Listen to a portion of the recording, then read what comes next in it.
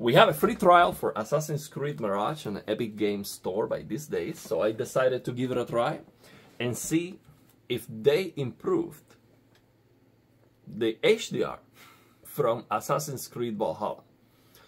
Now, to say that Assassin's Creed Valhalla HDR needs an improvement is an understatement, okay? We're talking about probably the worst HDR I've ever seen. It's broken. It's that bad, okay? So they definitely improve things here. Now, something that's less worse is not necessarily good. And we now have RTX HDR thanks to NVIDIA. So thank you very much. And you can see a monumental difference, and I don't really understand how the developers having access to that quality, they just think this is okay. I think at this point the developers should have RTX HDR as a reference point, and they should release a game that looks significantly better. The HDR looks significantly better than with RTX HDR. Why? Because that's just AI or whatever, gamma correction, whatever NVIDIA is doing, that's just like generic. See, there's not a work specifically for the game, you know, that has any, you know, creator's intent.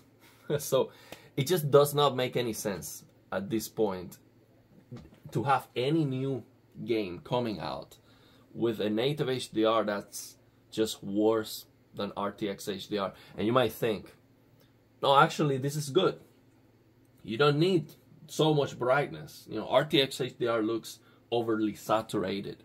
Okay, this is actually the creator's intent. So you should be okay with it. Okay? No, I'm sorry, no. This just looks washed out. It looks dull.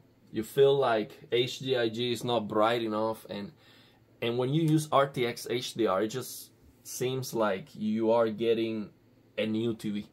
Okay, it's like your display is suddenly more capable of giving you better picture quality. Okay, and when you have that feeling, I mean, that cannot be wrong. Okay, you don't need to be an expert to see what is beautiful. Okay, beauty is just, it's subjective, but at some point we can all agree and we can all establish what is good and what is not good. So yeah, it is trash. It's not that bad when it comes to the black levels. Okay, when you go to a dark scene, yeah, it's kind of washed out, but the black levels, it's okay. You might even have zero blacks and all of that, but it looks dull. Okay, it's just not bright enough. This is a bright sunny day on the desert, and it's not pushing all the brightness of the TV. Okay, it's not, and it's just not good enough. Okay, this cannot be the creative intent. Okay, I'm sorry. So yeah, use RTX HDR, and now you might think, oh, I don't like RTX HDR because my frame rate goes down. For example, right now I'm getting like 115 frames per second. My GPU is like 95%, so that's a good performance. I definitely want to play like that. And when I use RTX HDR, my frame rate goes down to 100. Okay, so I'm losing like 15 to 20 frames per second. That's massive. Okay, and you might not be okay with that. We have two more options. We can use Auto HDR, so you can force Windows 11 Auto HDR using a program that I share with you. Link in the description of the video. That program is called Lead Edge, and you can download it from GitHub. Link in the description of the video for the video I made about it, and also for that program. Very, very easy. You just double click, you copy the file of where the executable is, and done. Okay, you get Windows 11 Auto HDR. It's gonna be bright. It's gonna be better than this, in my opinion. It will be better, in my opinion. Now, this is the native HDR tweaked, and I did increase the exposure and lower the peak brightness. So this is me trying to get the best picture quality, but still, that's not better than Windows 11 Auto HDR. And now, that's easy. But now, even better than that, in my opinion, is MajorPainTheCactus. This Reshade add-on. It's just absolutely amazing. It works very well for Assassin's Creed Valhalla too, okay? And it does take a little bit more work.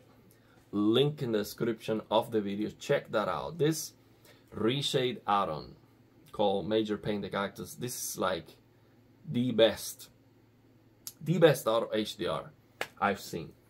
And maybe RTX HDR can look better sometimes, but the thing is the performance hit.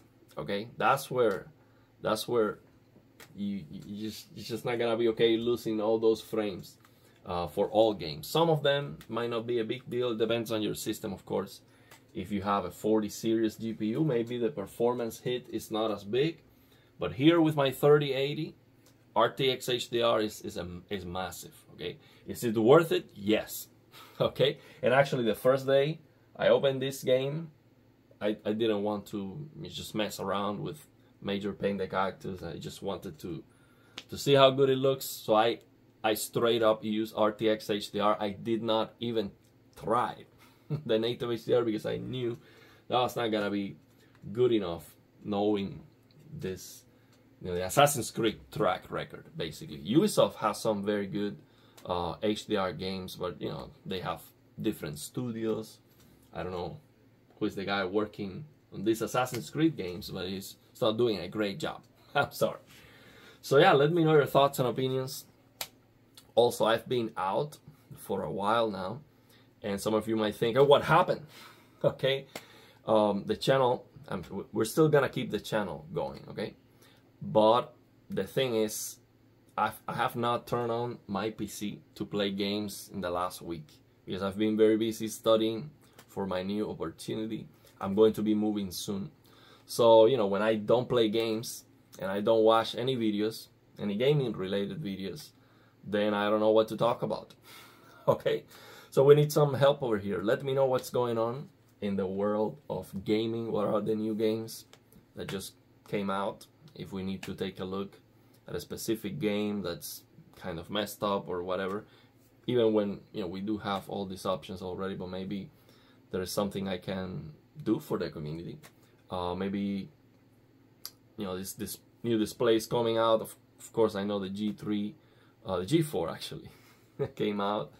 I'll see if I can record a video at the Best Buy, and I can see also the S95D, just to do a rant about it. Okay, with a matte finish. Okay, just let me know what's going on. What should I talk about? Because I'm rusty right now. I don't even know what to talk about. I turn on the PC. I'm like, okay, let me try this Assassin's Creed Mirage and see what's going on with gaming. But there are some new games, and I don't even know what we have now. What are the things that you think I can you know, do something about it? I also received a review sample for 3D glasses that come with an external hardware to put on your TV and a program, specific software to watch 3D content. So basically, the program would convert the 2D into 3D, and the glasses have a communication with the device that you have on the TV to make that possible. And I was very excited to try that, but was still working on it. I had some issues because it is still very early. But yeah, that content is going to come at some point once we figure that out. Okay. And I still have a lot of content that I wanted to do with the VR headset, but this takes a lot of time. The VR gaming is, you think HDR is a mess, VR gaming is like next level, and I have a lot to learn before I can share anything about VR. So yeah, I also wanted to do some videos comparing I bought an iPhone 15 Plus with a big screen, and I wanted to compare that to my S23 Ultra, which a lot of people are saying that still the screen still looks better than the S24. For some reason Samsung messed that up. The colors look kind of dull or something, I don't know. So I wanted to make some comparisons between, you know, Apple, Samsung, and also try to match the white balance of the iPhone on my LG C1, because I actually I like a lot the white balance, even when the S23 Ultra looks significantly brighter. Okay, it looks better in my opinion. So I want to do some content about that too, even when those phones are already, I mean, the iPhone 15 Plus is still relatively new, of course, it's the latest. Well, S23 is old, but it looks better. The screen is still better. But I like the white balance for the iPhone more. So yeah, that's the ideas that I had. But again, I've been very busy, and yeah, completely out of gaming and out of touch with all the gaming related content. I've not been watching any news, nothing. I'm just locked in, studying for my next opportunity, as I'm gonna be moving probably in 2 months. I'm gonna be moving, and I'm gonna take with me the LG C1, of course, but I think I'm not gonna be able to move the plasmas because it's just too big. This Pioneer Kuro, I absolutely love it, but it's too big, too heavy, and it would cost more than what I paid for it to move it. I don't think I can justify that. So I might have to hunt for plasmas. Okay, I always want to have a plasma. Now, where I am moving, I don't think I'm gonna find a good plasma because it's a newer community. Usually plasmas you can find it in older communities. People have them on their basement, but if you move to a place where they are building new houses and everything is new, yeah, I don't think I'm gonna be able to find a plasma over there. But let's see, maybe I get lucky. Let's see what happens. I want to have a plasma, of course, and I might be buying a new TV for the family. Okay, and if I buy something new, it's gonna probably be a QD OLED, because I already have WRGB, and yes, the G4 is looking very good in the reviews and everything, but it's still a WRGB OLED, and I just want to have something different. Also will be more content for the channel, because if I get a G4, it would just be like same settings, everything's the same, maybe just try the new features and that's it. But if I get a QD OLED from Samsung, then it's something completely new and different for the channel, and I can make some comparisons, but I would not use it for myself. I would still keep the C1.